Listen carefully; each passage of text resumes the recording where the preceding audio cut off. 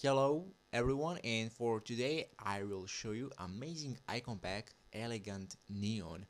This is icon pack for Windows 10 only, and right now I have a Windows 10 creators file update aka 1709 aka RS3, and this icon pack is working on every version of Windows, and also it comes for x64-bit and x86-bit.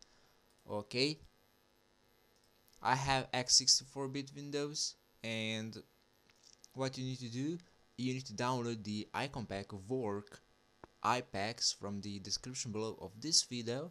And what you get in this icon pack, you have 4 different icon packs, and I will install work elegant neon. I did already a tutorial how to install work iPacks on Windows 10, but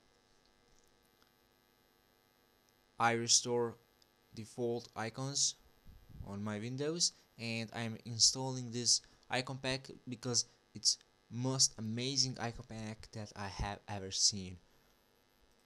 Okay, I will go next, and I will choose first option, patch all files. I will go next, and now um, after 10 seconds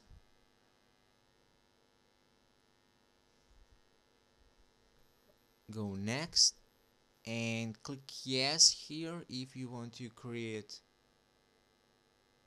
restore point, and now you need to wait until the patching is done. Okay, and I will be back. Okay, I am back and the patching is done and it is installed on my Windows, and like you see, everything it says here, package installed, work elegant neon. Here you have the name to the credits and creator of this icon pack. My Windows OS is Windows 10 x64-bit, and I don't even need to restart my PC, and that is fantastic. So I will just click finish, and let's take a look on my new custom icon pack, and look at that. They are just amazing, and they are